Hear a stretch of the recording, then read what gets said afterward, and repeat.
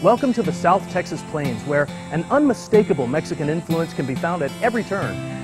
It reaches from the charming city streets to the authentic arts and crafts found here, and even to the endless Texas skies. To discover how the region was shaped by the culture, let's start with the shops. If you're interested in wares from master craftsmen, Laredo is the city for you. Specifically, San Bernardo Avenue. It's more than 40 blocks dedicated to promoting Mexican arts and crafts. Since 1938, Vega's Imports has been a popular spot to pick up beautiful hand-carved furniture for every room in the house. The furniture itself is based in a Mediterranean style, Spanish, colonial, Italian, French. Besides that, we handle lighting fixtures, chandeliers, and all the accessories for the home. Can't find exactly what you want? They'll gladly create a custom piece just for you. There are other ways to find a gem than browsing through shops. Choke Canyon State Park and Reservoir in Three Rivers holds a surprise for anyone with their eye on the sky. We have a great deal of fishing here.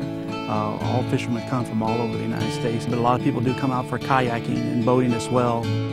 The reservoir's diverse habitats host a variety of game fish, like largemouth bass, blue catfish, or alligator gar. The American Birding Association recognizes the reservoir as an ideal place for birders to catch a glimpse of rare species. And because it's so close to the border, lots of Mexican species can be spotted here as well, making it one of Texas's best bird-watching destinations. The Rio Grande Valley has always been a major birding destination. We have two major flyways that come right through the Rio Grande Valley, the Mississippi and the Central. So it's a real diverse community where we can get eagles and hawks and tiny migratory birds, and then lots of wetland birds. Another world-class birding locale can be found in McAllen.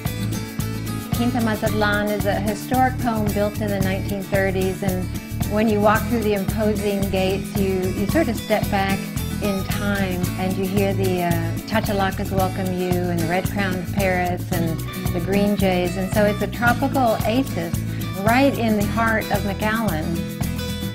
One of 9 sites comprising the World Birding Center, Quinta Mazatlan is surrounded by lush tropical plants and native woodlands designed to attract valley specialties, species that are found no place else in the country. So a birder down here on a day could get 30 to 40 to 50 species, if they travel the World Birding Center route, which is dotted along 120 miles along the Rio Grande River.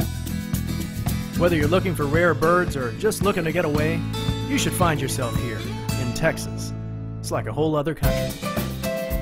The Rio Grande Valley does attract a lot of eco-tourists who want to come down and see the birds and the trees and the natural setting, as well as enjoy the restaurants and the hotels and all the culture that the area has to bring. From the moment that you get up, your day is half made, and that's because the sun is out. And that is what creates the flowers, the colors.